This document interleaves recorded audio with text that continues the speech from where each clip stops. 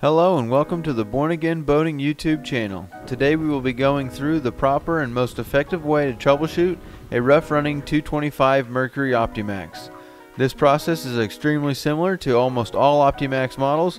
Hopefully this video helps you out. If it does, don't forget to like it and subscribe to the channel for more helpful videos.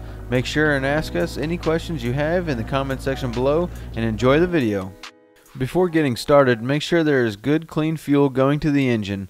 Then the first thing that you want to do when troubleshooting or servicing any Mercury Optimax is to split the bottom cowling. There are only 4 5/16 inch bolts holding it together, 2 in the back, 1 in the front outside here, and 1 in the front inside.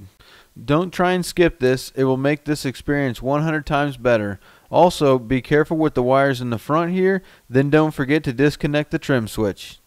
Now we can carefully remove the spark plug wires and then the plugs. Pay close attention to what they look like and what cylinders they came out of. On certain models, a couple of the ignition coils will need to be removed to get them out.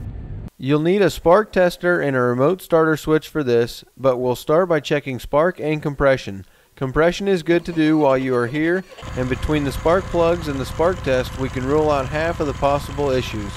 We will need the key switch on for the spark test, but off for the compression test. And for this particular engine, the spark test reveals that 2 ignition coils are not firing properly.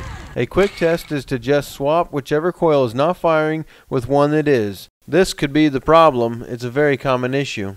If not, we'll move on to the pressure tests. This is the air pressure valve and here's the fuel pressure valve. We need to see both of these pressures at the same time to accurately diagnose the issue. We are looking for the fuel pressure to be at 90 psi and the air pressure to be at 80 psi. Some Optis have a higher pressure at 110, but that 10 psi difference between the two is key. If the pressures are the same, then the tracker valve on the starboard rail is leaking and needs to be replaced. Remember that an Optimax has a fuel injector that shoots the 90 psi fuel into the 80 psi air and through the air injector. These two injectors work together to atomize the fuel into the cylinder.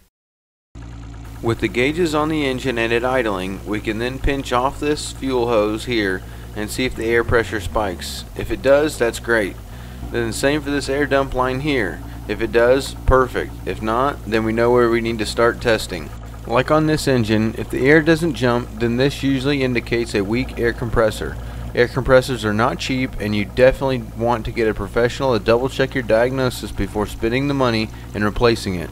It is important to understand that the fuel pressure is a little trickier because if the engine does not have the correct air pressure, then it will not produce the fuel pressure. Note also that there are fuel and air regulators on the port rail that regulate these pressures. If the spring or one of these fails, it can also cause the air pressure not to spike.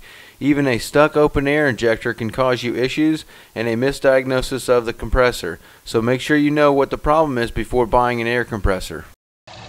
If you are trying to test this in your driveway, another test to perform is a drop test. Do this with the engine running and disconnecting a spark plug wire to determine which cylinder is not firing. You will hear and see the engine stutter when you do. If nothing changes, there's an issue with that cylinder. If you are suspecting an injector, remember that both of them are super expensive, so you can try swapping a suspect one with one of the others that are on that same fuel rail. These are your basic troubleshooting tests that can be performed, and most of the time will show what is going on with the engine.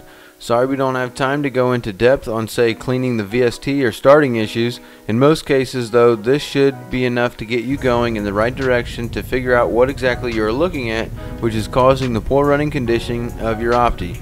If you've got a specific question, drop a comment below, and don't forget to like the video and subscribe to the channel for more how-to tutorials.